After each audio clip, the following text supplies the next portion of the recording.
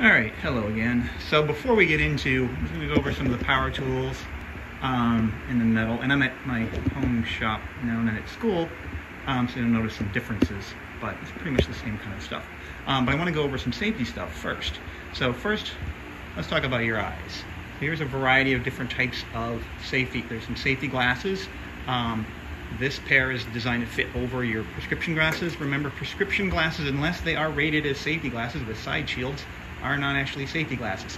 These pair are smaller. They can fit on people, something that's more comfortable. Sometimes people find these a little loose. Then you have larger goggles. This pair is a little dirty, but anyway. And then you also have a face shield. Safety glasses protect your eyes. The face shield is more about protecting your face. So don't use this and not use these. So these are worn in combination. The thing that where face shields come in handy are when you're working with grinding discs and cutting discs on tools that sometimes can come free, so they'll prevent it from you getting hit in the face with that. Over here we have a couple of different types of dust masks and respirators. Typical kind we have in the shop, an 3M 8210, and then this one's a little bit more comfortable to wear, although this is not terribly good for social distancing because this sprays out more what you're breathing. And then this one's in a plastic bag. So my personal respirator I have at home.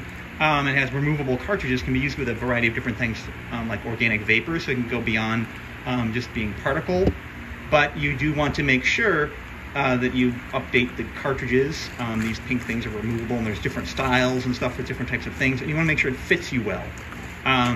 So if you end up purchasing one of those, read the directions, make sure you're using it properly, otherwise you're wasting time. Then over here we have some ear protection. These little things that fit in your ears, ear plugs, and also the kind of these earmuff kind that are kicking around school too. Either one works. Sometimes people wear them in combination. We have some gloves. So the one thing about gloves is they can be kind of tricky. They're good for sparks and heat and sharp edges, but you want to keep them away from things where they're pinch points, like on a bench grinder or a belt sander, where they could get caught in and pull your hand in. So you also want to make sure they fit you well. If they're loose and floppy, they're more likely to get caught in things. And also remember, they are not indestructible. They do not, a blade will go through them, a grinding wheel will go through them. So don't treat them like you're making your hands indestructible. All right? Also, aside from the other safety, safety glasses and the gloves and the I leather apron because you don't necessarily have to have it.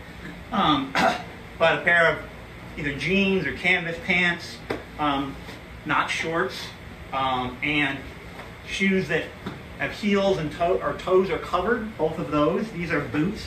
Those are nice leather boots, are good to wear, but as long as your foot's covered.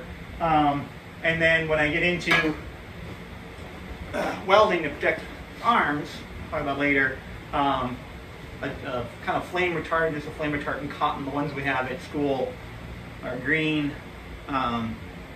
Anyway, Possum Lodge tag on it. Anyway, badge on it. So make sure you come to school dressed and ready to work.